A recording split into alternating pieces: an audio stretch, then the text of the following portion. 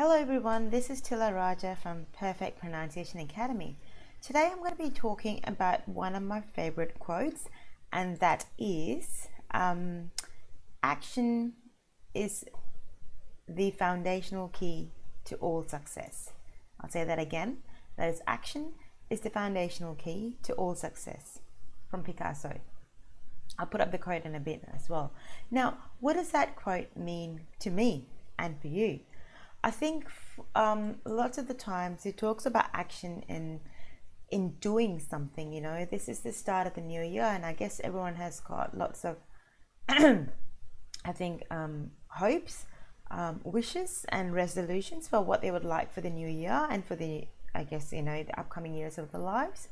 But action, I think that's one thing that a lot of people, including me as well, we all struggle with. And I guess in terms of your speech, you can take it back to your speech and go, in terms of my speech, what is the action that I should take actually to expedite my speaking skills? You know, to what action should I take to improve my accent? What action should I take to sound better, to you know, what action should I take so that I communicate better, so that I can get the next job, the next interview, the next promotion, or, you know, just what action can I take so that the next person I meet, I do not have to spell out my name again for the 100th time, or spell out my food order, or whatever it is.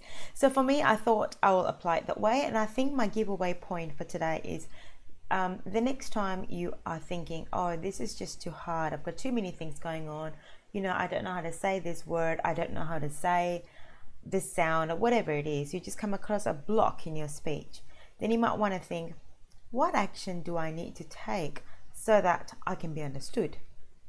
So think about that, and every time you'll have an answer to yourself, and, you know, be it learning, Googling a word, or YouTubing a word, or finding someone to teach you how to say the word, something. So every time I think you come across with a block, just think of one action. So one thing I can do so that I do not have to repeat myself again. One thing that I can do so that I do not have to, you know, speak louder so that they can understand me. So whatever it is. So a couple of things can be like, slow it down, you know, emphasize the word, or just learn how to say the word correctly. Whatever it is. I would love if you comment on the comments below about what you think of this video, and I'll see you in the next video. Goodbye.